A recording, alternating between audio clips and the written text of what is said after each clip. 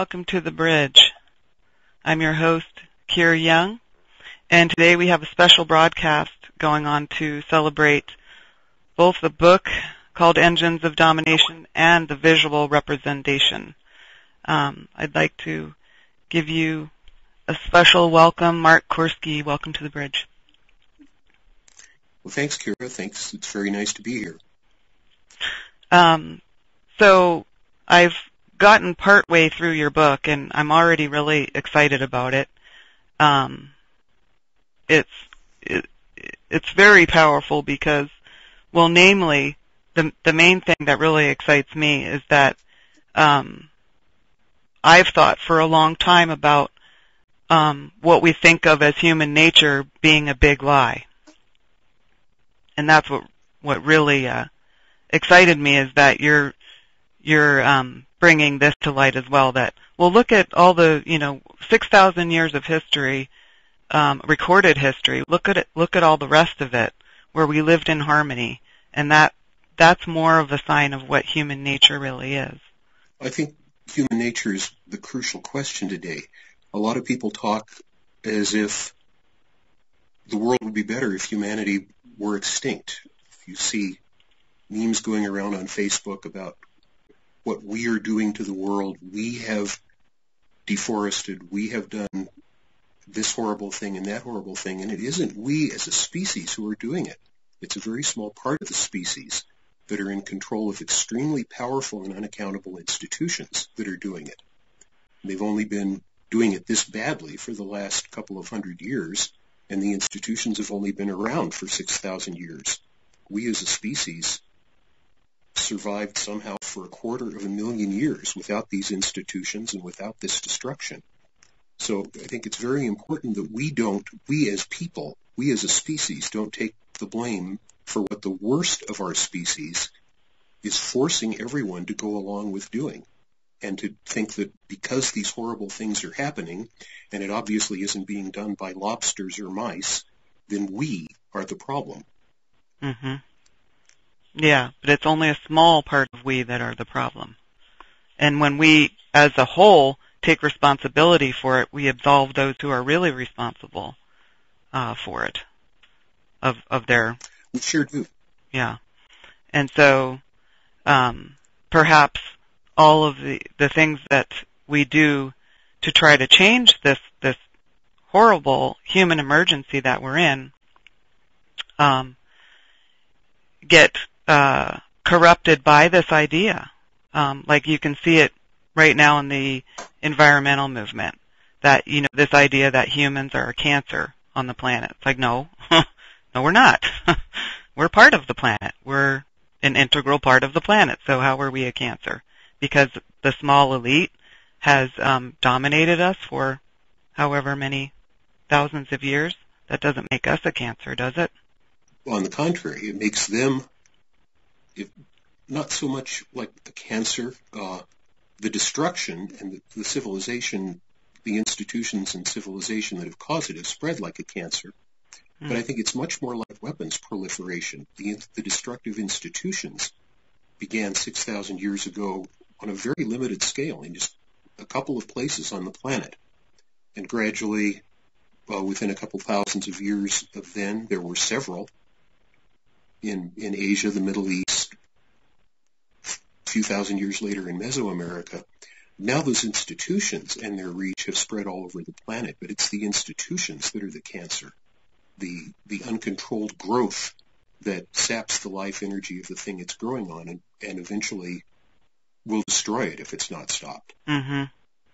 So let's get into your four key questions that you're asking in this book, and get into those in depth to come back around to what we're talking about here, which is what our true nature is. So the first question that you ask is basically, is political power necessary in its present form? Because it's exercised at the expense of the majority. It's exercised at the expense of not only human suffering but mass destruction. when you have large, complex communities, it's the only way they can be organized around armed central authority, the way it is universally done today. Mm-hmm. By armed central authority, of course, I mean the state and all of its apparatus, implemented through governments. I don't identify the two, government and armed central authority. Mm-hmm. That's kind of a technical point. Can you have large, complex communities without it? And the answer is clearly yes. Mm-hmm. Before the Bronze Age, the Neolithic agricultural communities certainly weren't large compared with New York, but we're talking about populations of thousands living with very little evidence that there was anything like armed central authority. There weren't distinguished graves for rulers filled with riches. There weren't distinguished dwellings where rulers would have lived. The first distinguished dwelling that appears in the Neolithic communities is actually the granary, the silo, where the surplus is stored, long before there's any sign that anyone lived any differently. And to have a community that could operate at a surplus means you had a fairly complex social organization. Also, there's very little evidence of intensely institutionalized warfare. Certainly, there were probably conflicts between communities. There's always going to be conflict wherever you have human beings. We're not saints. We're very fallible and damn feisty creatures when push comes to shove. But there's no evidence that there were large militaries or that fighting was in any way glorified in their art. So the answer is definitely yes. You can have large, complex communities without armed central authority. You need organization.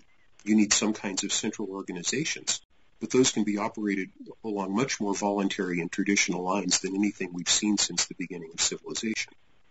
And how, the question I asked last night is how would we intrinsically know that we can live in a different way unless we had before? And we do know. We do know that we lived in a different way before. And this is the evidence that you're presenting and that so many others have presented in different ways. You bring in the work of, I don't know how to really pronounce her name, but Maria Gimbutas? Yes. Which Maria Gimbutas. Yes. And how, these Neolithic cultures were basically centered around the relationship of mother and child, really, or what you could call goddess-centered cultures. But really, it's really around the relationship of mother and child. And, the sacredness of that, that's kind of one of the things that I've been looking at probably my whole adult life is this, that our nature is communally related and that none of us gets to survive without the help of others. That's the nature of human development and understanding is that we live in relation. That is human nature, and every part of the this engine of domination denies that reality because it has to in order to maintain its power. But one of the things that really kind of blew my mind so far with reading this is my blog's called Psychopaths in Charge. So, my main thesis was like, well, the things in the world are messed up because psychopaths are running. You can bring it all back to that. But the realization that I've come to so far in reading your work is that the psychopaths in charge are actually a necessary piece of that engine of domination, and that's why they're in charge. Without the engine, they'd be powerless. Right. The engine selects for people like psychopaths to make the most difficult decisions and do the things that cause the worst destruction, and it rewards people for doing that. It rewards them with privilege and luxury and authority and honor and impunity from consequences of doing harm. But without the means that this thing I call an engine provides, they would just be at most criminals on a personal scale. I'd like to mention before we go on, though, that there's much more evidence that human nature isn't anything like what we see destroying the world today. Mm-hmm. Peasant societies throughout the world, tribal societies in relatively uncorrupted parts of the world show that same kind of organization, that same kind of communities that are organized around a common good that everyone shares in and contributes to and identifies with, rather than this individualistic what can I get, me versus them, there's much more evidence that that's human nature. Mm-hmm. Oh, yeah. And we can see vestiges of it in the way in which tribal native elders describe the time before being colonized and taken over. Of course, tribal communities have been infected by the same engine of domination now, but we can see the vestiges of it, of collective, and in the values that still exist today in native cultures. They all point to that central real human nature that we have. And I talk about this a lot, but what the main teaching that I continue to learn from today from my Lakota family is that I was taught that we were here to learn how to be good relatives, and we're related to all that lives. So I think that points to the central truth as well of our true nature and why we're really here. And the psychopaths don't contradict that. Being a psychopath, as I understand it, simply means that you're able to commit harm to others without feeling remorse. It doesn't mean you're inclined to necessarily. Mm. It's not the same as being a mass murderer who is out to inflict, horror and suffering on people. Mm-hmm. It's a lack of something that usually constrains normal people from causing harm intentionally. Mm-hmm. There's certainly there are today and probably have always been a small number of people who take delight in causing harm. Mm-hmm.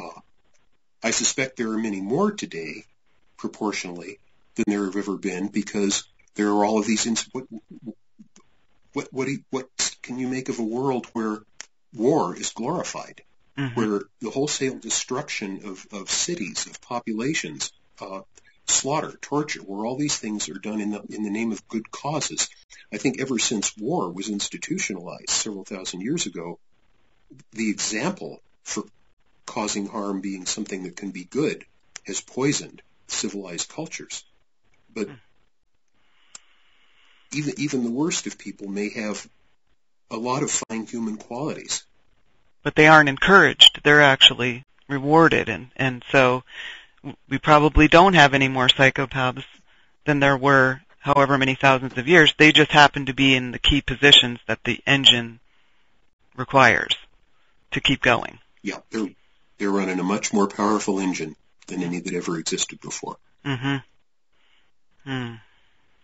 Hmm. Well, let's talk about technology for a little bit, and then we'll get on to the next question that you asked.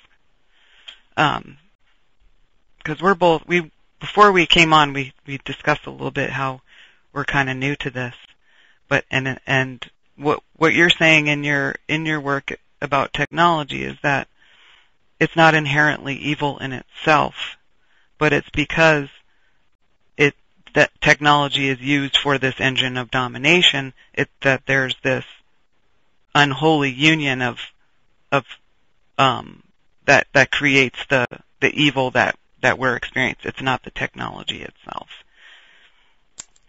It depends on what you mean. It's a very interesting exercise to ask someone what technology is. Mm-hmm. A lot of folks can't define it. It's become almost a magical word for the power of modern civilization, this power that emanates from something called science, which also not many people really understand. They've gone, I studied theoretical physics for 3 years at the graduate level. I know quite a lot about science, mm-hmm. and I've studied a lot of philosophy of science, but what you learn in school about science is very far from what the thing really is, as an adventure of ideas and creative imagination, trying to create theories that enable us to understand and predict how nature works. Science and technology are almost like divinities in the modern world. They produce marvels that very, very few people can begin to understand. I'm sitting here in front of a little black box, alone in my room, speaking, and somehow you're hearing me, and so are all of these people around the planet. I can vaguely understand how that goes on, and there are some people who understand it completely, but to most people it's magic. Mm-hmm. And technology means the power of this magic to change our lives, and of course it's supposed to change them for the better. I would much rather have my beautiful little new Lenovo ThinkPad than the first notebook computer I ever had. We would much rather have air conditioning. We would much rather have, you know what I'm saying. Yeah. It's supposed to make things better, and this is all supposed to be part of this wonderful adventure that humanity is engaged in called progress. Mm-hmm. And I think this is all a myth. If you really look at what technology means, as an anthropologist looks at it, or as a scholar of technology looks at it, it comes down to systematic ways of making and doing things. Since the scientific revolution, that's increasingly been the sort of thing that makes the magic that I was just talking about, and that has transformed the world, both in some ways and for some people for the better, and at least as far as the habitat's concerned, very much for the worse. But systematic ways of making and doing things goes back millions of years before our species. Some of the earliest hominids made tools. They mastered the use of fire. Almost all of the things we take for granted in daily life, like cooking, like containers. Your house is a container. Once upon a time, no one used containers. The innovation of using one thing to contain and carry or store other things was enormous. We take all these for granted. Oh, that's not technology. Technology is my laptop.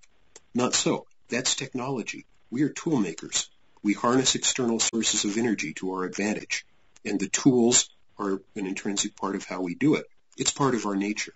It's what sets us apart from all other species, in my opinion, especially if you extend the definition of tool to mean things like language, which is another unbelievable creation of our species. Mm-hmm.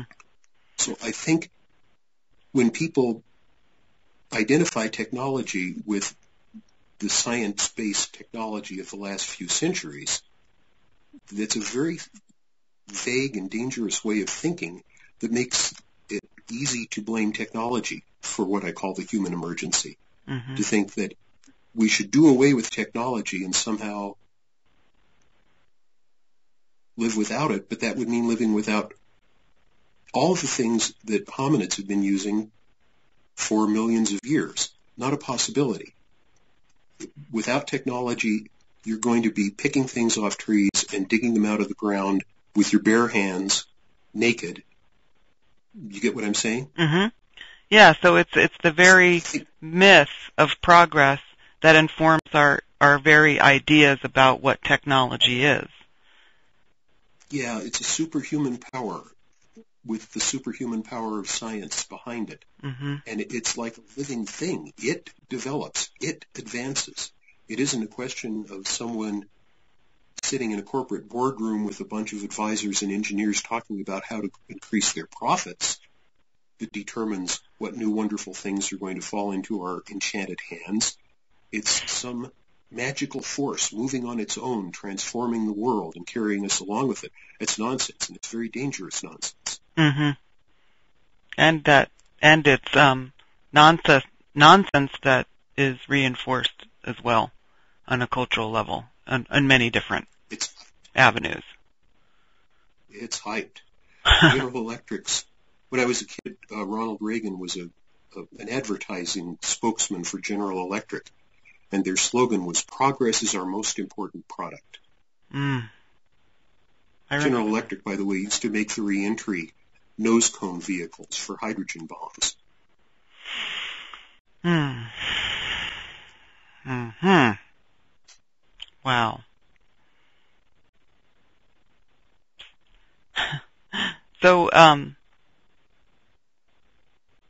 part of how we can accept these sort of dangerous memes into our thinking and into our lives and into our daily living really has to do with this myth of what progress really is, and that we were naked and dumb and stupid and starving before before the advent of civilization, and that too, you know, that myth is reinforced in our religion, you know, in our religions, like like you bring up the Adam and Eve myth, and how that sort of reinforces our idea about what progress really is, and that we deserve the toil that we and slavery that we find ourselves in.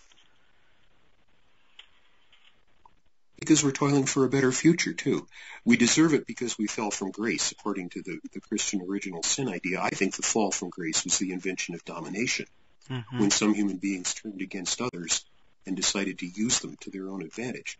But, yeah, if we're cursed with original sin, then we deserve to suffer. But progress can deliver us from this original sin, you see, because even if we're still suffering today, working in sweatshops, working 2 jobs to barely raise a family, living in a toxic environment, whatever, we're doing it for our future. We're doing it for our descendants. We're doing it for the sake of whatever progress is progressing toward. That's the key fallacy in progress. You can progress toward a goal, but without a goal, progress is meaningless. So what is the goal of this progress? Is it some kind of absolute perfection in human life? What would that be? And even if there were such a thing, once you achieved perfection, you'd have to stop progressing, and then nothing could change, or it wouldn't be perfect anymore.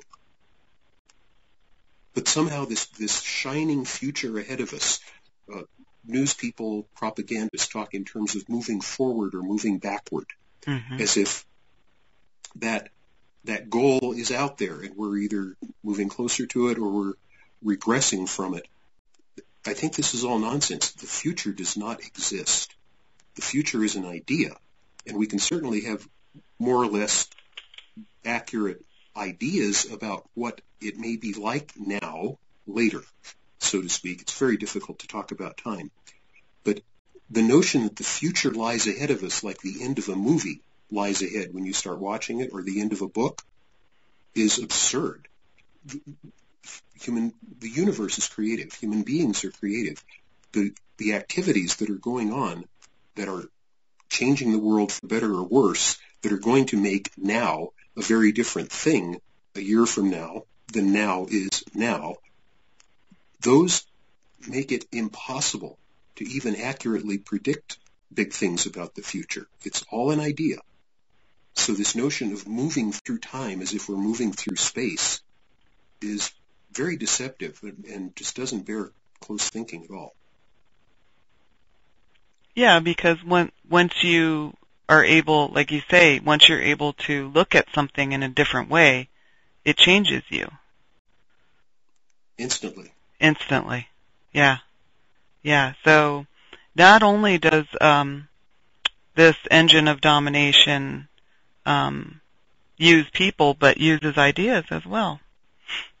And so these ideas that could be used for creative purposes in our lives or for the common good are actually used to rationalize or justify things as they are.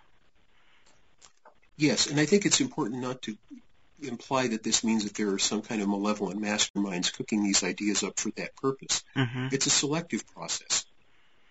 When someone looks at their world and tries to understand it, I think they're going to tend to try to put a good light on it than a bad one. And looking at very destructive things going on, it's a lot easier to read that in terms of it being part of a process that's moving towards something better or something that has some great moral or ideological or even cosmological justification than to really frankly look at how bad it might be.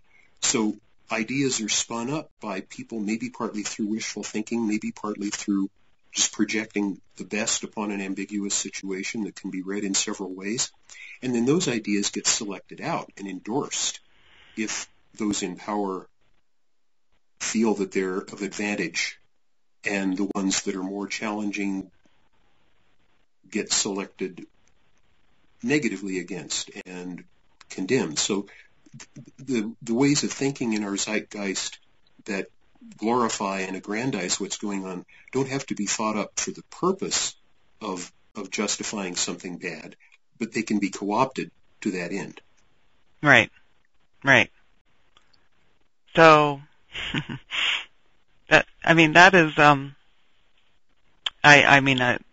at a loss of the language to use to describe what, because I was thinking, well, that sort of moves me forward, that there's not,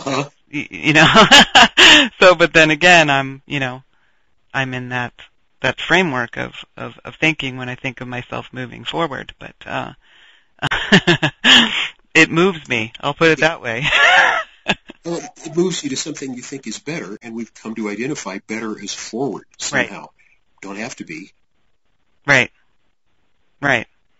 Because within us, we know what we were built for. I mean, when we get fed up by the stress of living in the state that we live in now, we say to ourselves and our friends, we're not built for this. We're just not built for this. That's the reframe that when people are fed up with the state of affairs as they are. But how do we know we're not built for it? Because we do know. Feel it to begin with. Yeah.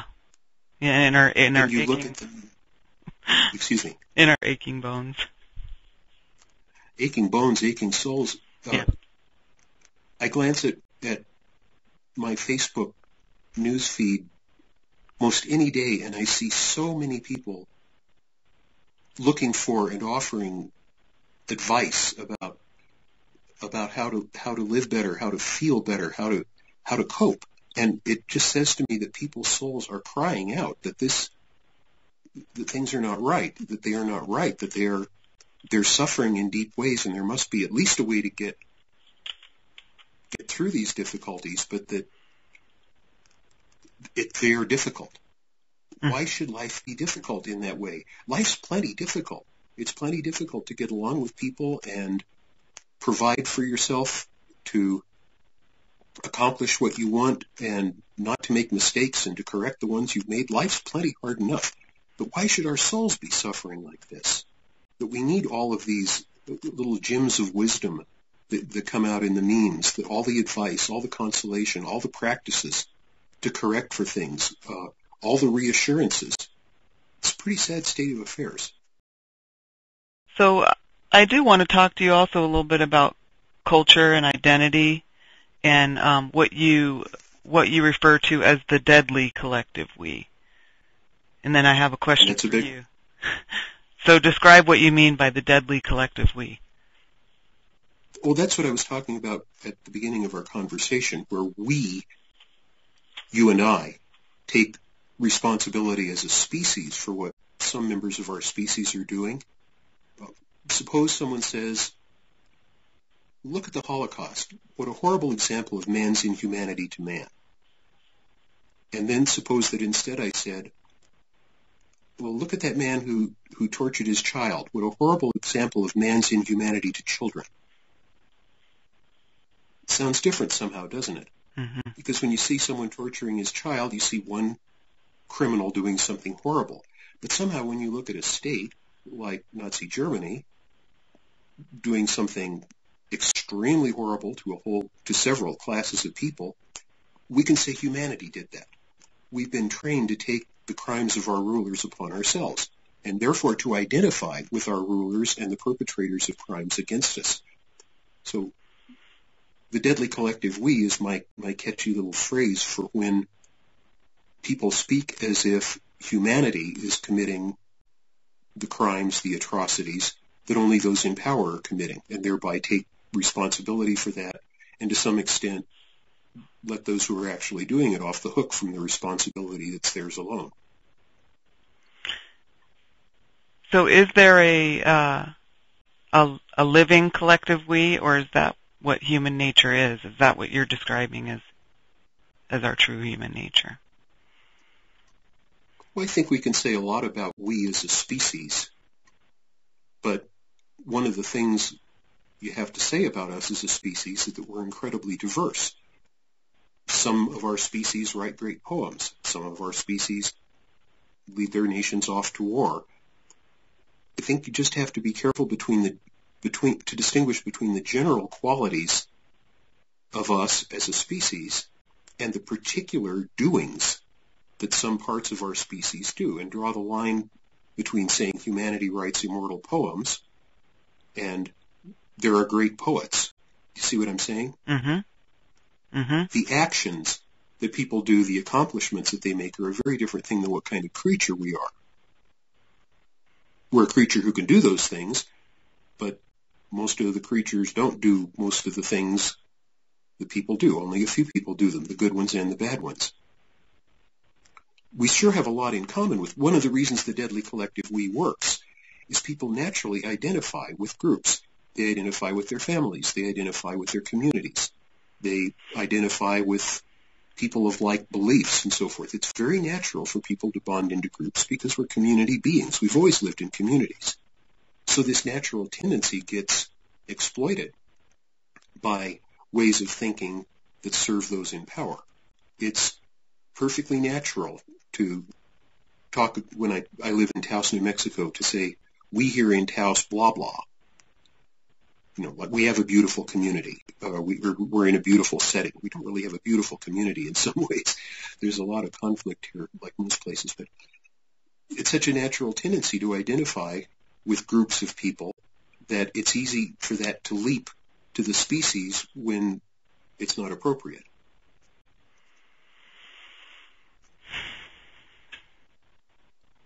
Yeah. Yeah. I see where you're going with that. That's an important distinction, and it works, you know. And I'm just seeing how this works, and even in our own cultural, identity, like you're saying, we here in Taos, or we Indians, or we, whoever, we Americans, and how this natural leaning to be a we is both our I'm not going to say salvation, but in a way it's both our salvation and our destruction, because the engine uses that the engine needs that. So for you, I haven't got to the end of the book or anything. What's the solution? What is the what's the solution to how I don't know if there's a solution. Yeah. I know what needs to be done to save the world from being destroyed by political power. What needs to be done is to abolish political power, or at least to throttle it back and tame it so much that it's almost unrecognizable compared with what we have today. That's absolutely necessary. Mm-hmm. One serious nuclear war could cause more damage to the world than most people ever have or would care to imagine. And it's still possible. It's possible any time by accident. There have been numerous times when the world was a breath away from an all-out nuclear war between the United States and the Soviet Union. As recently, the last one I know of was, I think, in 1995. We have these tremendously complicated computerized systems that operate these weapons.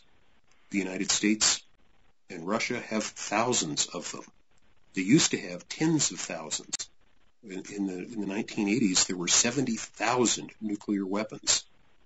Now, I haven't looked up the figures recently. I think maybe there's something like on the order of 2,000 in both arsenals, give or take a few hundred.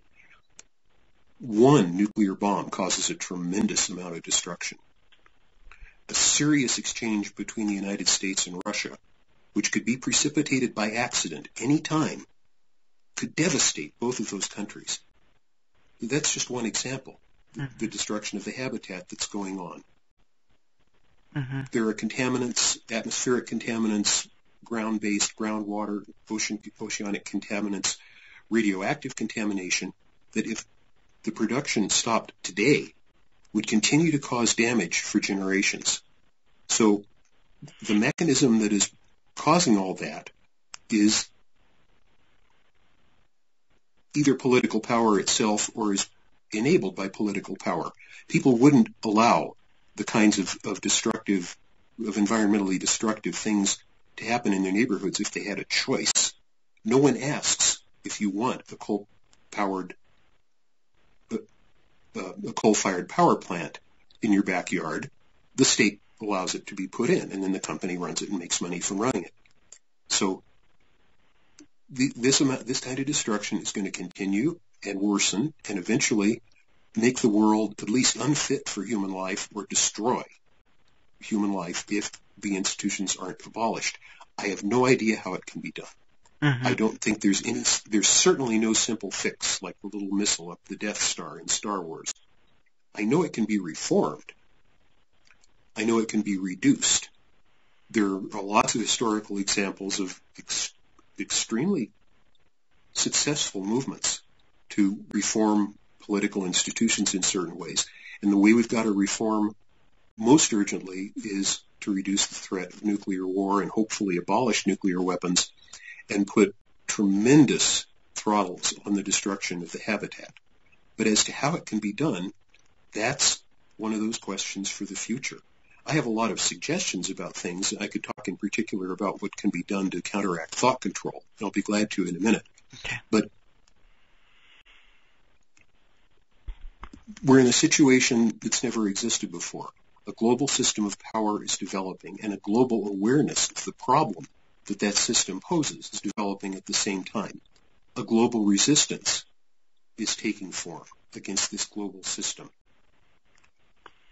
Many people are getting hurt an awful lot worse than we're getting hurt in the United States. They're doing something about it. I don't know what. But the amount of organization and intercommunication between movements to oppose this system today is incomparably greater than it was just even when I started working on this book a decade ago. What's going to happen is that people are going to get hurt very badly, there are going to be disasters, and they're going to respond in courageous and creative ways that none of us can foresee. And those in power are going to react to those challenges in ways we can't foresee. It's going to be an incredible drama. I don't even try to picture it, and I certainly don't try to call the outcome about whether it's going to be a final solution or just a reprieve or a defeat. I have no idea. I have lots of hopes because I believe that people have it in them to accomplish wonders if they know what they're doing and they stick to the task and stick together in organized ways to do it. But if I thought I knew the solution, I would be out screaming it from the rooftops to people. Mm-hmm. And if I could think of a solution, those in power could probably think of the countermeasure against the particular solution I'd thought of. We've got to let it play out and do our best in what ways we can to move toward that solution. But it's not going to be easy and it's not going to be quick. Mm. So it's really important that we do look at the ways in which our perceptions are managed and controlled, because that's, to me that seems the natural place to start, because that's where we're led astray, is that we really don't understand what's actually happening, because our perceptions are literally sort of fed to us in a way. So it's we have to think ourselves out of that illusion in order to, again, I don't have the words, move forward out of where we're at, or, climb ourselves out of this hole or this emergency. Thought control has been around since the earliest systems of political power in the form of state religions. There it mostly operated most effectively on the upper classes, like the priests and the scribes in ancient Egypt. And that continued to be the case pretty much until the last maybe 300 years. The lower classes were certainly indoctrinated by state religions, to be submissive and to detest themselves for their sins and to fight against their sinful nature and to obey the authorities and, basically to be parts of the mechanism while they were busy with those other things. But in modern times, thought control has really become essential to the way political power works at the popular level since the invention of cheap mass print, especially since the invention of mass media. And with the establishment of compulsory public schooling, it's now essential for the way political power works, especially in what we call the democracies, like the so-called good guys on the world scene today, especially the United States. Thought control doesn't mean a hypnotic, robotic kind of programming of people's minds. It means restricting the issues that can be discussed. It means creating artificial issues to motivate people to make decisions, like creating or hyping crises to justify getting into wars, or threatening people with terrible things happening if they don't support wars. It's very subtle. It also operates by keeping people from having the time to think. Who has the time to think when you're working 2 jobs, raising a family, come home exhausted, and all you want to do is have a beer and watch a movie and rest up for doing more of it tomorrow? And when all the distractions are so much more interesting and wonderful than the ugly things you might have to face if you were going to try to figure out what the world is really about. Thought control is essential. If somehow magically the thought control system in the United States vanished right now, I firmly believe there would be a revolution overnight. It's that essential to the way the system operates. Therefore, it's a tremendous vulnerability of the system. And if you've got an enemy, you need to attack their weakest point. I think anything we can do to counteract thought control, first by really getting in touch firmly with reality ourselves, and understanding what's going on and why, and what's at stake for those in power to have it working this way, but then jostling people, raising questions, being willing to disturb how people think, pointing people to reliable sources of information, thinking in public. Thinking is not a very popular activity here in the United States. This is a profoundly anti-intellectual culture. You can be clever, you can be glib, you can be funny or obscene or all kinds of things in clever and intelligent ways, but really thinking is pretty much out of the spotlight now. I think people are starved for it. I think people deeply want to understand their world, and they deeply want to understand how they might be able to make a difference in how the world works. So by attacking thought control in any way we can, ad lib, something comes up in a conversation, whatever, any of that will be helpful. And if we could really seriously increase the number of people who are out of the grip of the thought control system, I figure that's I really figure maybe 2 out of 3 people are more in the thrall of the system than not. It's not everybody by any means, and not any individual may be much more in the thrall of thought control about some matters than others. So if we could edge that proportion to where more people were out of it than in it more of the time, that could have unbelievable effects in changing how people did other things without trying to figure out what they ought to do and trying to get them to do it, trying to organize to do it. Just increasing the awareness that way, and the awareness of the thought control system as a system. Like I like to put it that it's almost the opposite of that moment in The Wizard of Oz when Toto pulls the curtain aside and the wizard says, pay no attention to the man behind the curtain. Pay attention to the machine the guy is operating. Didn't have the machine, he'd just be some goofball. Pay attention to make people actually see that there is a thought control system in the corporate press, in the corporate media, in the way governments around the world operate through those channels, in how even universities and schools. My God, have you heard about the recent school board vote in Colorado, where a Denver school board, I believe, adopted a measure to restrict the curriculum to things that could cause people to dissent against the United States? There were student protests. It was awesome. Mm-hmm. And the last I heard, the school board had passed the movement. I hope that's not true. But at how to make people aware of thought control as a mechanism And pretty amazing things might follow from just that one step alone. Not that I'm saying it's the only thing we can or should do, but I think it's the most important, and it's the easiest. It's a thing you can do one-to-one on a personal basis with people you know. Yeah, and it's the first thing that really becomes apparent.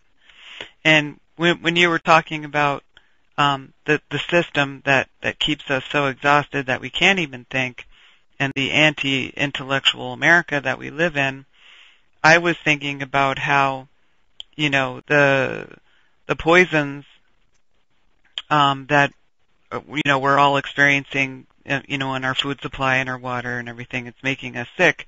That's a whole nother level of what keeps us from actually being able to think. And they even call some of the symptoms of, autism, autoimmune disease, and all these things that are, on the rise at levels beyond our comprehension, are because of this engine that allows for the destruction of life in the name of profit. That's a whole nother thing that keeps us from thinking, because we're always in a health crisis. And, how can you think when you're trying to live? And, so, but once you see it, or once you lift that veil, so to speak, it's really hard to unsee it. But many of us do, because the reaction by the system to thinking or to pointing out, look at the machine, is so violent, and not just by those in charge. It supports itself. So people fight to maintain that illusion that they were indoctrinated to. So we have this left-right manufactured dynamic that, if we just progress with, left-wing politics, or we just progress with right-wing politics, that we'll progress, again, the myth of progression to a better America. Help us, yeah. Yeah. There's a deep dynamic too behind what you were saying about people wanting to believe the illusion. It's the dynamic of abuse. An abused child very often will excuse her abuser. He only loves me, or I really deserved it, because it's much more terrifying to believe that you're at the mercy of someone malevolent or evil than that there's something wrong with you. It's much easier to take the blame than to feel so powerless. All it takes is one really good supportive person in the child's life to secure them in the belief that they aren't the problem. Mm-hmm. But there is a very natural and well-documented tendency to excuse the abuser because it's too terrifying to believe that you're in such a terrible situation. Same thing with the world today. It's much easier to think, I don't know what's going on. Oh, they must have reasons for doing it. Oh, that's just my opinion. Oh, those leftists, they just want to ruin everything. Than to really believe that something as malevolent and dangerous is in power as people are living under. So fear keeps it in place. Yep. Mm-hmm. That's its food, so to speak. That's its fear fuel. Is its most powerful weapon. Mm-hmm. Fear and hate. Weapon and fuel, I would say. So let's talk a little bit about the global capitalism and how that fits into this engine. Well, to do that, I should explain a little bit about why I call it an engine. Okay. Most discussions of politics and power are framed in terms of political systems. Monarchy, theocracy, democracy, fascism, communism, socialism, these different kinds of isms that refer to how particular systems of power organize their subjects. And I look at it very differently. I backed off many years ago when I started trying to figure all this stuff out for myself, and tried to look at it just in terms of how you would have to go about capturing the human energy of a community to serve your own purposes. And the more I did that, I really began to think that the institutions you need to create to do it function like the parts of an engine. An engine is a device that converts energy into useful work.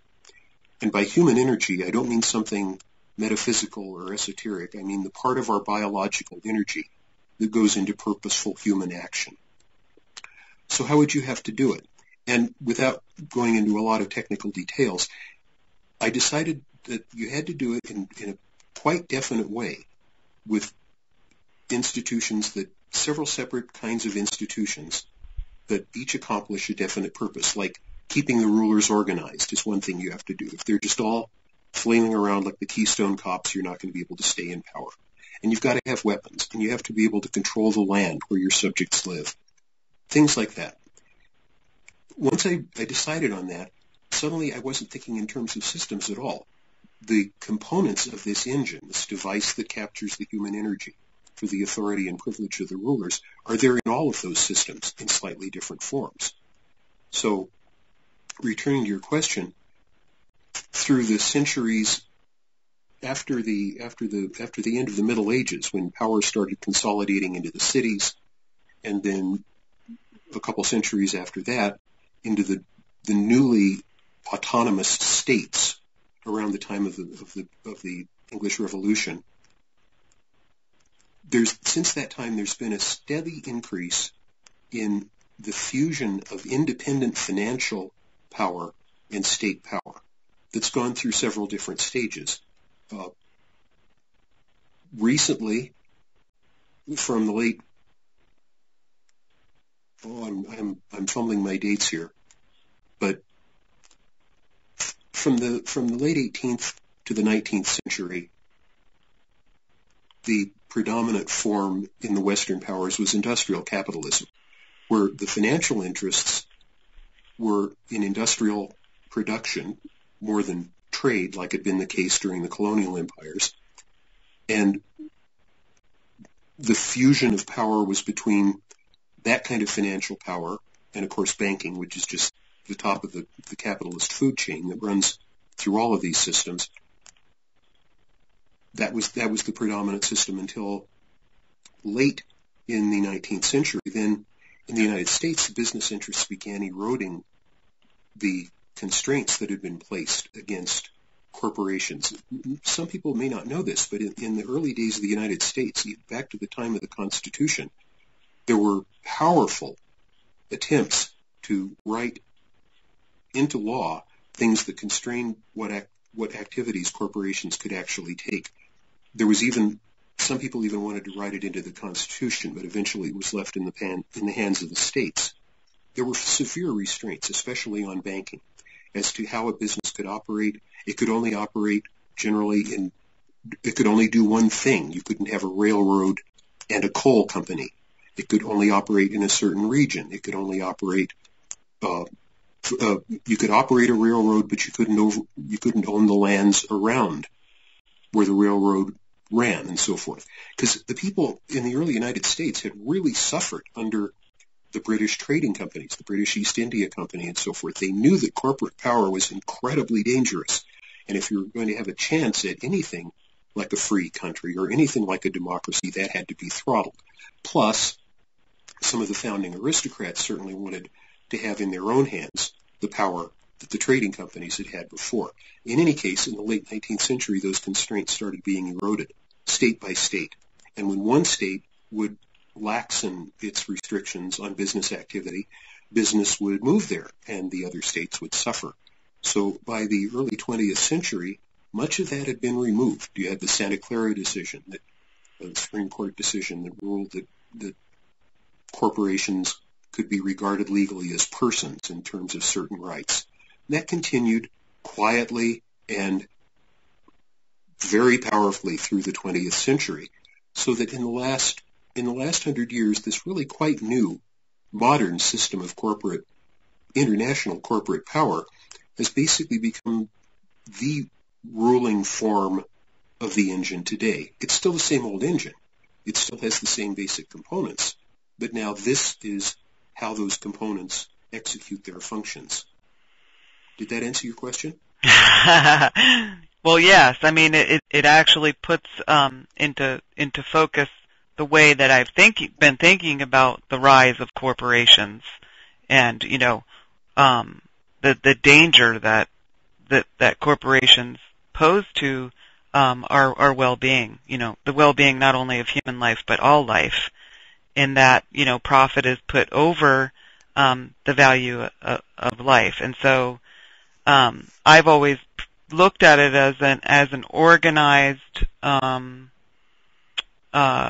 phenomena that the elite have systematically destroyed any control that there was over the corporations and banks and things like that, in order to or any emerging control, I should say, because there's never really been control over it. But so there was a lot of control in the early United States. Yeah, but I mean, over time, there hasn't been a lot of exactly. Yeah.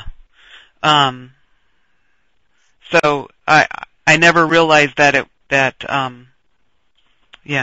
never realized that it didn't have to be systematic, although it is. I mean, it's presented as that, as a systematic decline of control over that mechanism, but it's actually part of it. It's actually one other piece of how this engine works, and how the engine of domination works. Is that it works today? Yeah, today. The danger about the corporations is not just that they have military powers like the United States working as their strongmen, but that something really quite inhuman has happened institutionally here that no one ever intended. Certainly, the great financiers and industrialists in the 19th century wanted to make great fortunes. They wanted to make money. They were often big philanthropists. They did a lot of good with their money. We're talking about probably pretty cold-hearted and ruthless men, but we're not talking about monsters who were just somehow fixated on getting another buck and not giving a damn about the world. I don't think that was the case at all. But the legal organization that was built into these institutions has created institutions that are machines dedicated to making a profit. The corporation is chartered to pay dividends to its shareholders. That is its purpose. Now, I think it's one thing if, say, I'm running a small business selling something I make, and I want to walk away with a little more than I put into it. Of course I do. I'm not saying there's anything wrong with profit as such. But I would like to only get that profit if I actually feel the person who I'm getting the money from also feels that they benefit just as much as I feel I benefit, which means I've got to do something really good for them. I want them to really benefit. But once I've decided that my first goal is to make money and everything else is subordinate, and I'm bound into an institution that demands that I make decisions so that I make the most money, I can't put human well-being first any longer.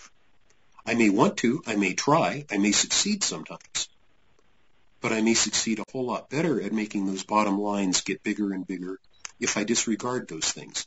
And that's what's happened.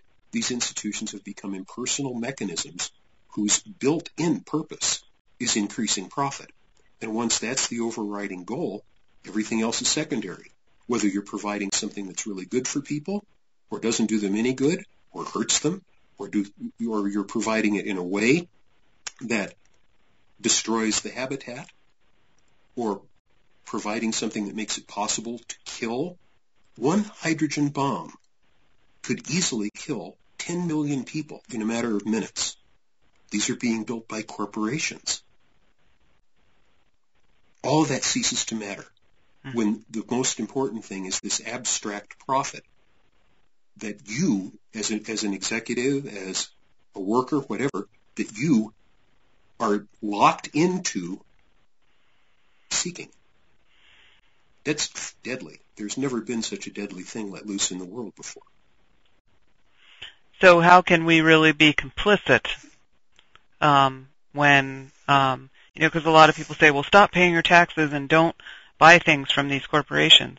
Well, the fact that I don't use Roundup doesn't stop my neighbors from using Roundup. We can all make personal decisions that are for the better, but that doesn't mean that the ways in which we are forced into cooperating with the system makes us complicit, because there's no consent. I mean, it's like saying that a baby is complicit in their own, infant circumcision. It's exactly, or a woman in her own rape if she doesn't fight her assailant to the death. Mm-hmm. Yeah, so I think that has become a dangerous We're forced meme. into these. Sorry, go ahead. I'm sorry. Please go ahead. I think that's a dangerous meme as well that's put out there. Not that we don't have personal responsibility and shouldn't take as much as we can, but that we're complicit in our own slavery, or we're complicit in the way the world is now, because they never asked for our consent and we never gave it. So that means that we are not complicit. We're certainly not complicit. We do contribute to the destructive processes very slightly. Yes, if you pay taxes, some of those are going to go to bad things. Yes, if you patronize an evil corporation, that's going to cause some destruction. Yes, if you drive a car, you're going to cause a tiny bit of pollution, landfills, all this sort of stuff. But you have to weigh the alternatives, I think, and you have to see it in perspective. I use less electricity in a year, probably, than one big piece of power machinery in a factory uses in a day. Yes, there are hundreds of millions of me, but the amount that I would reduce the destruction by ceasing to consume what I consume is infinitesimal. Same thing with the pollution from my car. Same thing with many other slightly destructive effects of my way of living. And certainly, there's nothing. I applaud people who have the conviction and the courage to live in ways that cause less destruction according to their convictions, whether it's something as simple as recycling or people who are vegan for moral reasons. I admire them very much, but the effects of their individual actions are microscopic. The effects could be much greater if organized groups, large organized groups, took similar actions in strategic ways. Boycotts are a very good example. Tax resistance can work when large numbers of people resist the taxes. So it's an issue that I hope I have an opportunity to mention, that organized human action is really our only hope against those in power, because they're highly organized. Individuals can do things that can make a difference for the better or the worse, but when people come together in organized groups and act with a purpose and sustain that purpose over time, they get a superhuman power, just like the superhuman power of those in power. So to turn it around, these tiny little differences that individuals can make for the better or the worse can really be amplified and not just added up. It's not as if 10,000 people involved in a tax revolt are 10,000 times as powerful as one. It's much greater because there's an organized block of the populace that's opposing things. So there's the promise. Mm-hmm. That if enough people feel that they should take those actions and take them together in coordinated ways, that could have considerable impact in forcing the hands of those in power to make certain reforms. It won't change the fundamental institutions at all. That's going to take something much, much more difficult. But it could make things a lot better in certain ways. True. Yeah. So, my not using Roundup here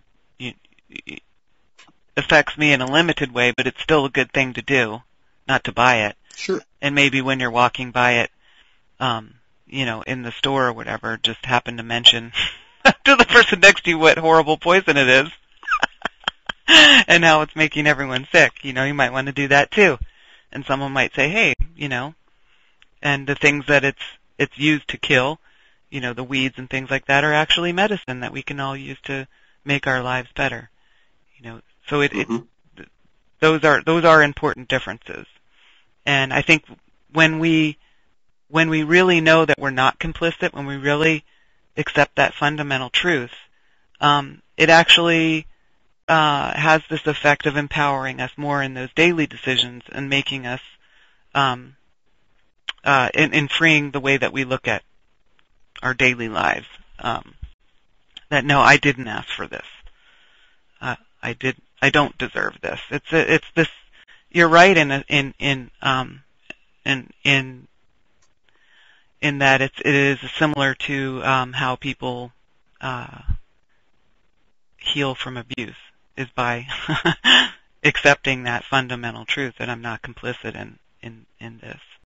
And it works the same way on this fundamental emergency that we're talking about. So would you like to go on to the other questions? I think we're going around in sort of circles here, but it's good. It's helping me to understand your work better, and hopefully it'll help the listeners understand it a little bit better too. I think Well, sure. We've touched on a few of the other questions. Let's go on through them. Yeah. So the second one, given that a small faction intends to rule and enjoy inordinate privileges at the expense of the community, what are the means necessary to attain that end? Well, we've been talking about those means, right? Those things I call the components of the engine, the kinds of institutions that a group needs to use if it's going to capture the human energy of a community. Mm-hmm. And given that these means exist that we've been talking about and are used for that purpose, what's the inevitable consequences of doing so? And that's the human emergency. A large part of the book, and I think one of the most important, is that I try to show really in definite ways how once power exists, once political power has been invented, I guess that's what I need to mention that I haven't. I've said that I don't believe you need to have armed central authority in order for large, complex communities to function well, although you need some kinds of central organization.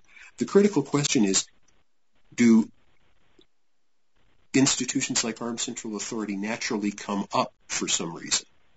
And if so, for what reasons? I think it's much better to view it as an innovation. That by the end of the Neolithic, when there were these large, and in Neolithic terms, very wealthy communities operating at a surplus, I don't mean people were driving Rolls-Royce buggies around, but I mean there was plenty of life support. There was food. There was shelter. There was certainly enough stuff for trade between communities, maybe even distant communities. Once you had communities that were that wealthy and that highly organized, the possibility arose of taking one of our fundamental traits as a species, domestication, and applying that to your fellow human beings. The agricultural communities in the late Neolithic had been developed only because plant and animal domestication had been so successful. And then possibility naturally comes to mind, why shouldn't I domesticate my community and get them to work for me, just like the oxen are working for us now? I don't mean to imply that some genius or psychopath actually thought that thought explicitly, although I don't know how someone could possibly have avoided, how it's possible that no one ever did. But the intention could appear just because the opportunity naturally arose to take a little bit of advantage of people in a small way. And once that had been successful, to take a little more advantage. And then once that process, that kind of avalanche, was started, if it was to continue, it had to be carried out in certain ways. The innovation was the idea to turn domestication on one's own kind. And what was necessary to make the innovation successful was to create the engine. So thinking of it as an innovation and as a tool, to me makes it clear that it doesn't have to be understood as something that human communities naturally do the way if you've got a bunch of ants, you're going to have an anthill. Or if you've got a bunch of bees, you're going to have a hive or a wolf pack with dominance relations and stuff like that. Mm-hmm. It broadens. They're incredibly creative. It broadens the understanding to look at it as an innovation rather than a natural progression, in quotes. Well, and it's more optimistic because if it was an innovation, then that doesn't mean it's something that's built into our nature or something that we simply have to have because that's how our communities have to work. And it may mean that we can surpass that incredible innovation with an even bigger one, which is some kind of innovation that I can't imagine that could counteract political power, neutralize it, and make it impossible in the future. But the fact that we're talking about this and that you wrote your book and now there's this visual representation that's coming out on the 17th with Lifting the Veil, I think it's the reason why Thomas Sheridan uses the word consciousness insurgent. You know, it takes putting these this way of understanding out there for that great innovation to be born, to come forth, to bubble up. It can only help. It can't hurt. Yeah. I'm really optimistic about this film. Should I tell your listeners about it? Yes, please do. About 9 months ago, one of the best things that's ever happened in my life happened. I found a friend request on Facebook, and here's an interesting and serious-looking young man named Justin Jazuski. And as soon as I friended him and saw his timeline, he posted that he bought my book and was reading it and thought it was really good. So we got into a conversation, and he told me that he works with Carrie Lee Miller at Lifting the Veil and makes documentary films. And before long, he proposed making a documentary about my book, Engines. And at first I was kind of skeptical because I'm a philosopher and a writer. I could not imagine a movie about ideas. But he seemed to know what he was doing, and I liked him and agreed that we should go ahead with it. And to make a long story short, this coming Friday, the 17th, we're releasing an incredible 1-hour film that really captures two of the most important ideas in my whole theory of political power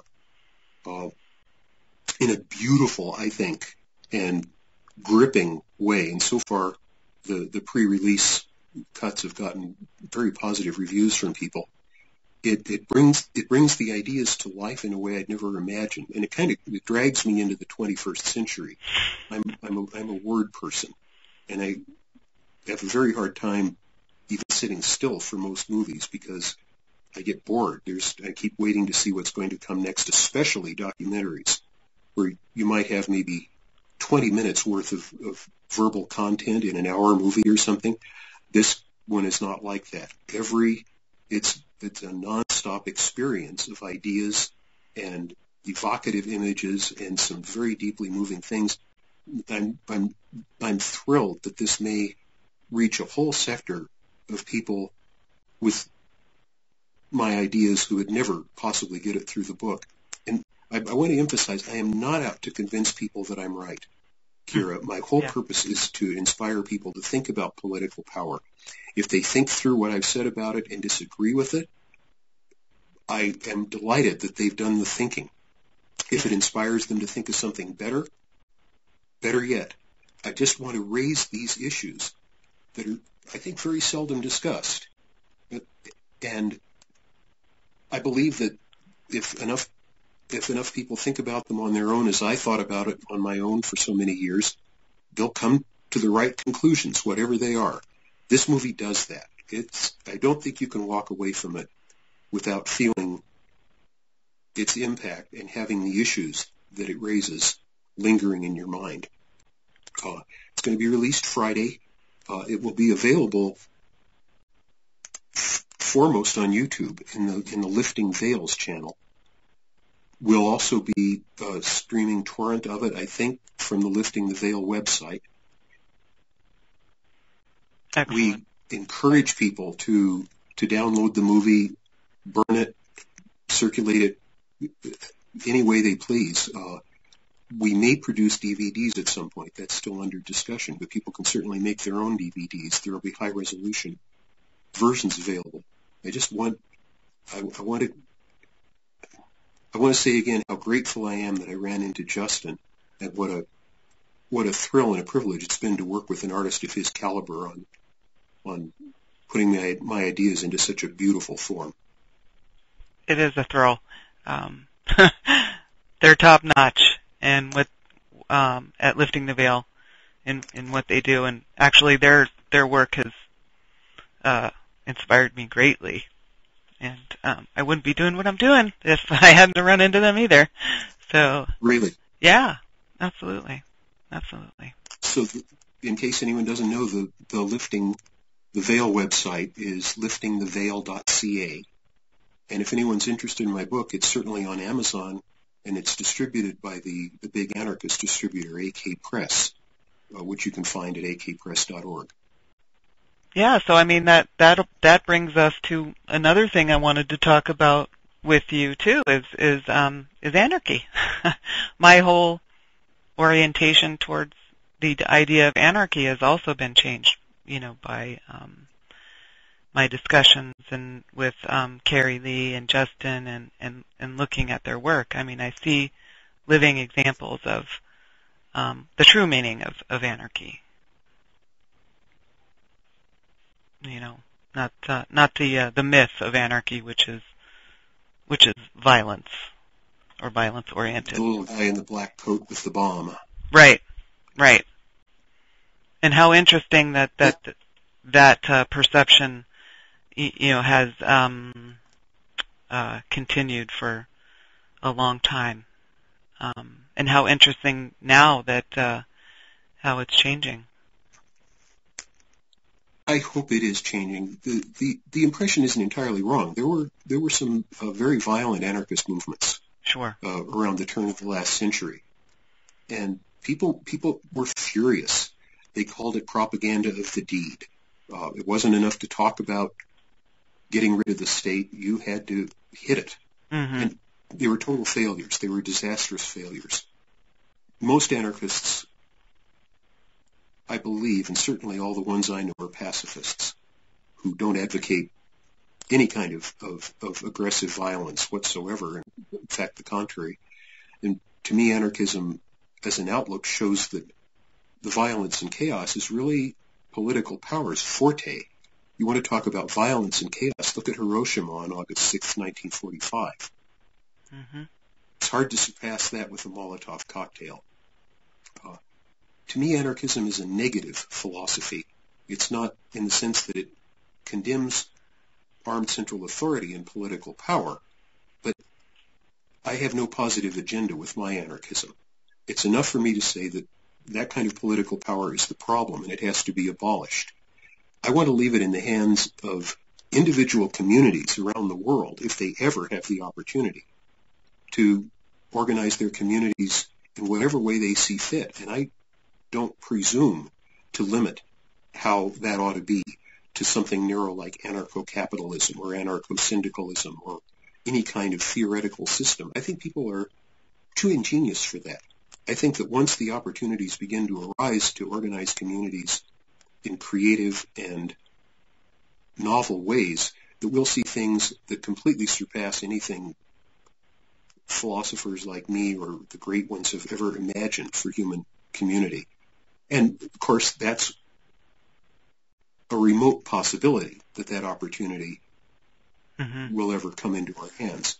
For now, it's enough and it's crucial to state that it's political power itself that's the problem, that it's not one system or another that's the problem, or one kind of ruler or another that's the problem, that the machine that those rulers are operating is the thing that has to be done away with, or at least greatly throttled back and reformed so it's not nearly so destructive and powerful. That's enough job to keep us busy for decades or generations, I'm afraid. And in the meantime, of course, we can use whatever freedom we have to build alternative institutions for how we actually do live. And in so doing, connect with other people in community organizations and build that kind of organized strength that I was discussing earlier. Mm-hmm. To put it in terms of one of my favorite philosophers, Karl Popper, he was discussing something entirely different, but he said, I don't have to be able to define what good meat is to know meat gone bad. Correct. And you can go a long way by just not eating bad meat. Yep. And, that's what we've been eating for a little too long here.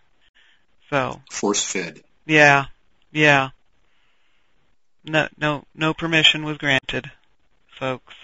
I actually don't know anybody who calls themselves an anarchist and advocates violence. So I know they're out there, but I don't know any of them. So they're out there. Yeah, they're out there. I know that. I just don't happen to know any of them. There are certainly provocateur groups. Sure. I would bet a whole lot of money that a lot of the people who appear as so-called anarchists in these outbreaks of violence around demonstrations and so forth are provocateurs. Absolutely. I mean, I think that's a given, really. And we see it doesn't mean that all violent anarchists are, but I'm sure that those in power have that's the cap. Anarchism has been the greatest threat to power since the philosophy first emerged a couple of hundred years ago. Mm-hmm. There was a large part of the rise of fascism in Europe last century before the wars was to crush anarchist movements, and in particular the Spanish War. The Spanish War where Guernica happened, that Picasso made his painting about, the firebombing of that little town. There was an enormous anarchist movement in Spain then.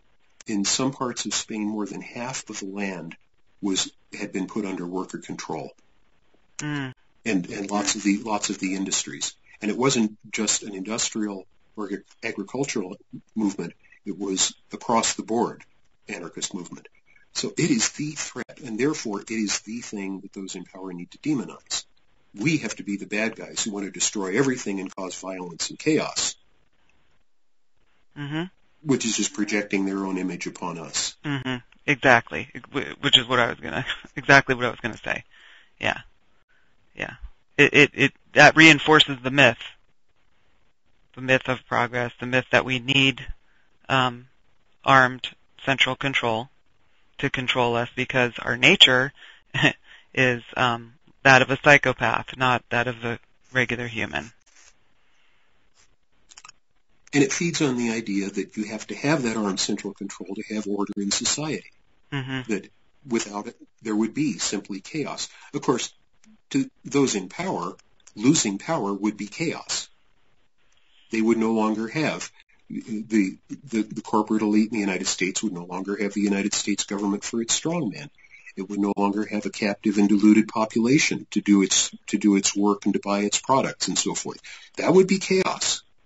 But the notion that without these kinds of central control, without strict law and order, courts, criminal justice, education, blah, blah, blah, that without that, the world would just simply go to hell because people are wild, crazy, violent, uncooperative beasts, that's essential to keeping the system in operation. And again, the example of relatively peaceful and egalitarian societies outside the pall of armed central authority show that that's simply not the case.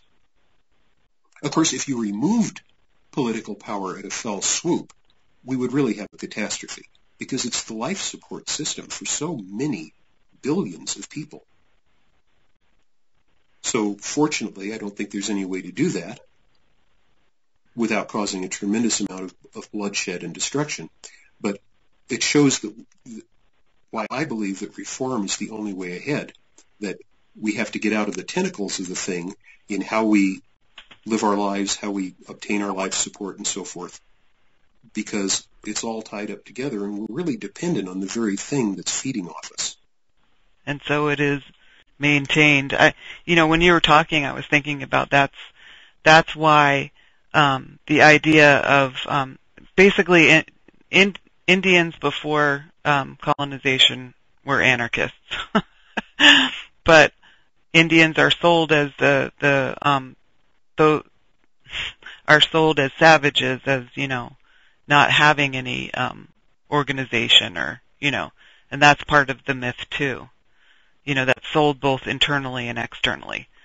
The uncontrollable savage. The wild savage. The same little savage that you have to lock up in the public schools for 12 years. Mm-hmm. So you can break their will and tame them into obedient, conforming parts of the corporate machine. Yeah, and it really actually continues to this day, because let's say, for instance, Carlisle School, where it was a military man who ran it, and it was to kill the Indian and save the man, right? And so there was Christian ideology used as well, and the hair was cut, you got put into white clothes, right?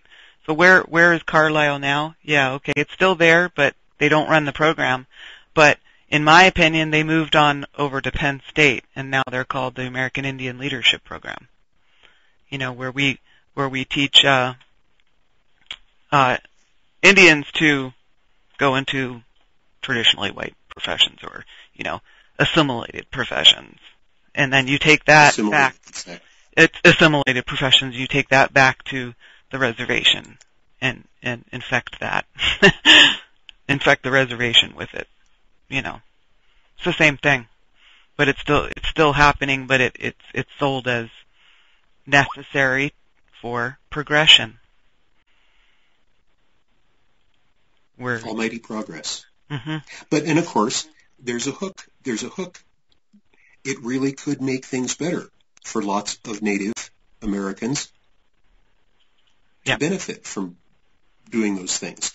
That's the deadly thing, that power presents us with these opportunities.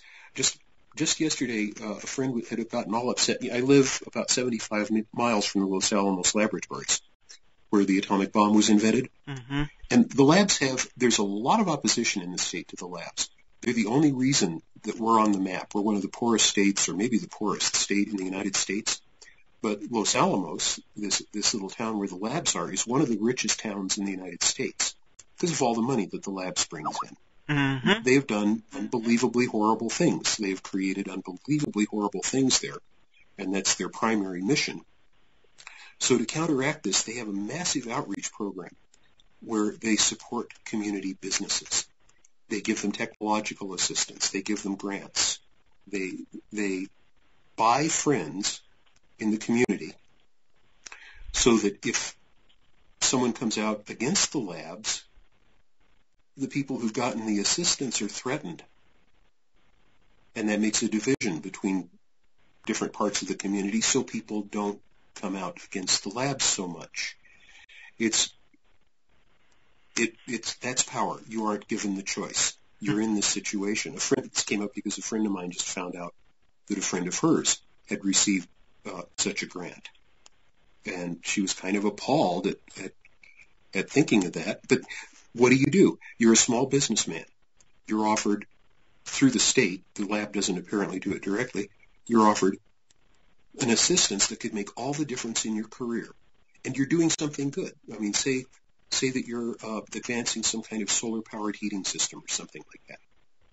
Of course, there are many reasons why you should do it, aren't there? Right. And then who can blame you? But that's how power works. It's like the Godfather said, make them an offer they can't refuse. Mm-hmm. It's a dirty game. But at least you can be aware of the game, if nothing more. Yep. And, for natives, education is used as the dangling carrot of progress. That education will get you out of the reservation. But really, you just go back. Because that's, there's no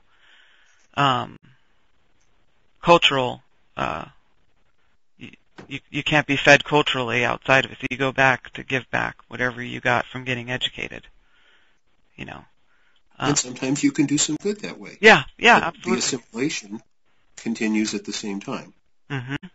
Yeah, and it's actually the impossible choice. You know, do you want to live in poverty on the reservation with cultural immersion with your family ties and your language and everything, or do you want to live a little bit better than that, a little farther away?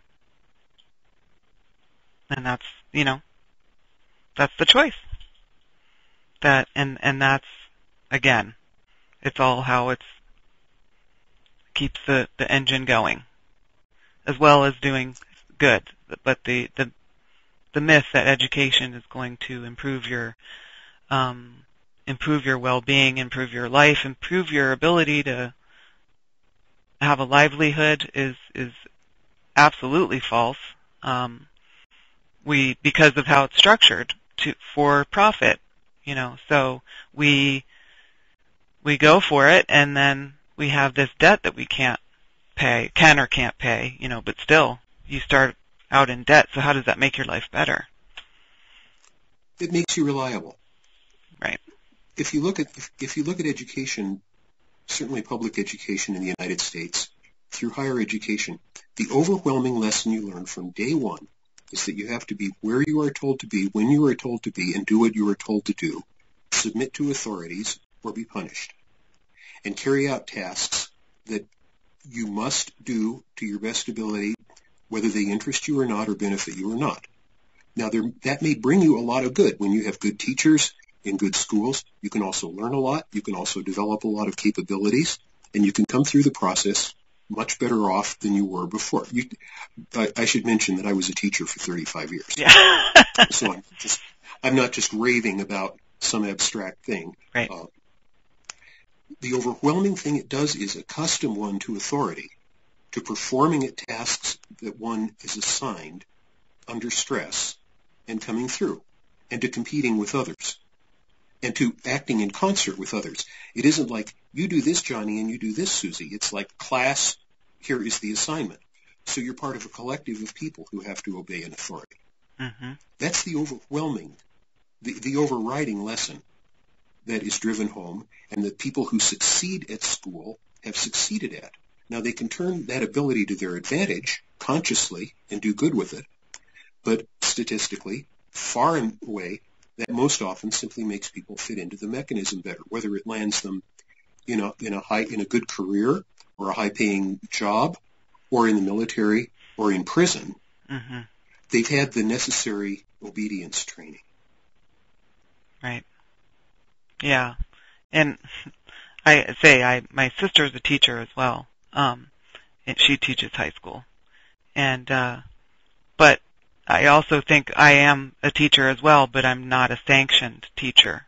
So so I do this instead because my ideas are not sanctioned by the mechanisms in place. So neither were mine, fortunately. Yeah. I taught mathematics privately to college students for most of that time, and then I ran across the most wonderful little school here in Taos called Chamisa Mesa High School. Taught there 12 years, the last 12 years of my career. I guess it's reputed as a hippie high, but it wasn't. It was a college prep school. 9 out of 10 of our kids went to college. I'm totally unqualified by state standards to teach, but that wasn't necessary there.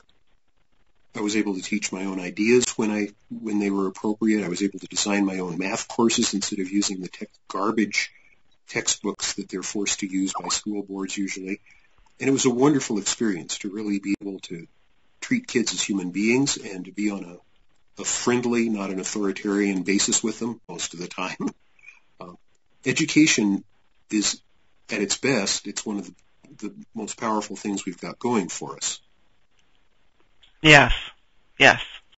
And there is enough freedom still left to where we can be innovative, either in or outside of the system, I send my kid to public school, and I make the best of what they offer him, and he tells me everything, so I can tell him when I don't agree with what he's been taught. So, for instance, he brings home the food pyramid because they're still teaching that in school. Mm-hmm. You know, and I'm more of let's look at nutrition from an evolutionary perspective, and that's one way that we can help heal ourselves. Because my husband is full-blooded Native and I'm part Native, so I'm raising a Native kid, and that food pyramid is going to be unhealthy for him. And I think all kids, but so I said no, actually, that's not how we do things to make ourselves healthy. Yeah, the food pyramid is designed to benefit all the different aspects of the food industry. How can you possibly not let your child do that? Right. Exactly. Yeah. But it's getting harder and harder to, get proper nutrition for yourself and your family. So that's another part of the human emergency right there. Sure is. Yeah. Yeah. And it's going to take a lot of creativity to tackle just that alone, just our food, and solving that emergency. That's one really promising place where communities can come together, even if in small ways. Mm-hmm. They build local food production. That's what brings people together as a community and can plant the seeds for the kind of organizing that I said are absolutely necessary for having any real effect on reforming political power. We're atomized. We don't live where we grew up. We live in little teeny families instead of extended families. We are cut off from everybody we like while we're at work all day with people we may not like and have very little in common with. Anything that can counteract that, especially around something as essential as life support, is great healing medicine for bringing back that community-based human nature that ties us together and makes us so strong. Oh, absolutely. And I think that's probably, one of the main ways that we can come together, like right now. And I noticed myself, I've been a part of many different community gardens, and it immediately brings people together.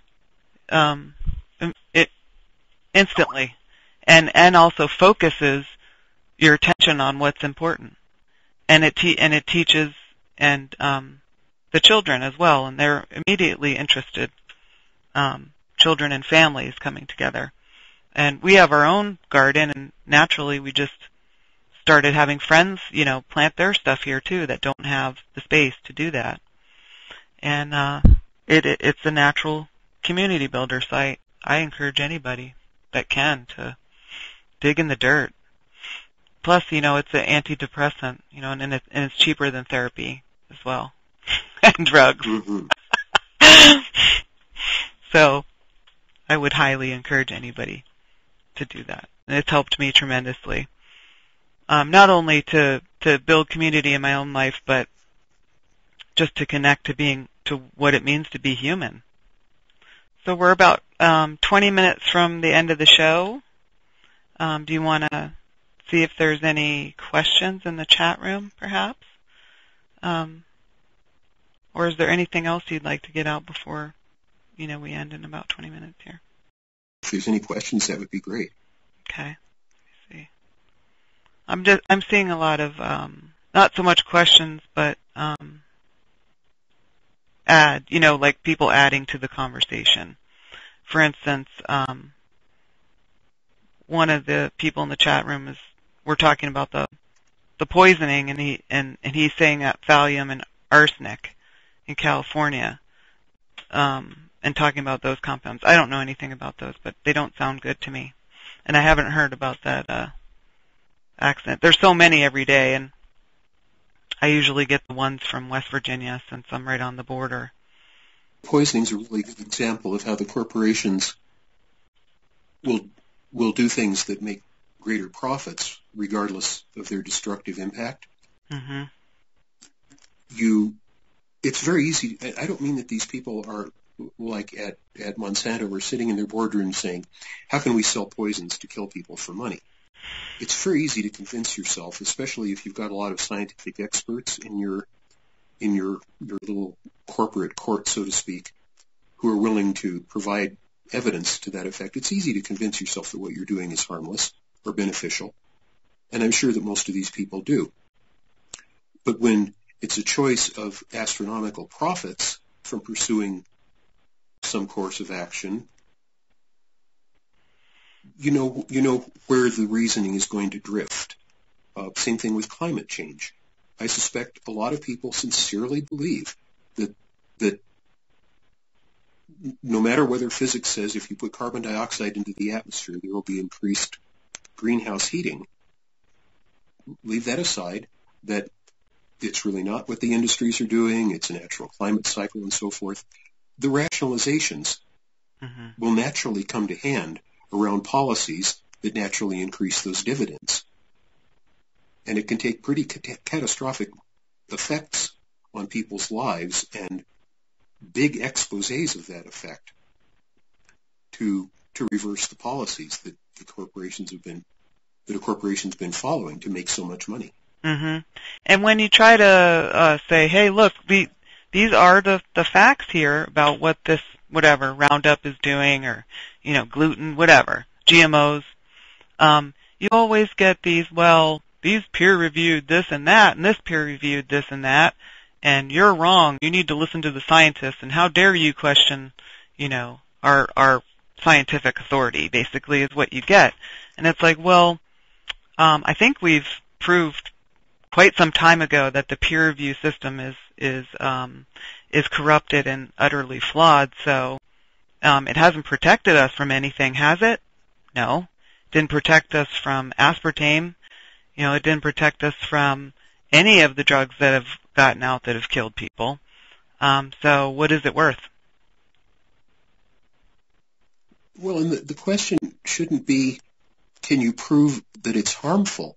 Mm-hmm. I believe the burden should be on the purveyor of these things to have established conclusively that they are safe before selling them. Absolutely. And that's the problem right there. They don't have to. Why don't they have to? They sure don't have to. Yeah. A food business is generally required to follow practices that pretty much guarantee that the food it serves is safe, because that's a well-known process. Maybe employees wear hairnets, blah blah blah. There are certain precautions you take that generally pretty much ensure that when you're serving food, the food you're serving is safe. Safe from disease and stuff like that. The stuff these corporations are doing is out in blue skies. Who knows what you need to do to ensure that a genetically modified variant of a crop is going to be a safe and wholesome member of an ecology. Mm-hmm. And there's no way to do that. Right. So the fact that they're out in those blue skies, even if it were legally possible to require them to demonstrate that what they're selling is good for people and safe, couldn't be done. So, darn, that would mean not having those huge profits. Mm-hmm. So that's why that control is not in place. I'm afraid so, in the system we have today. So we do have a question. Let's see. Where does Mark think the greatest progress is to be made that will advantage a starting point in the engine? Is it action or knowledge? Oh, that's a loaded question. Mm-hmm.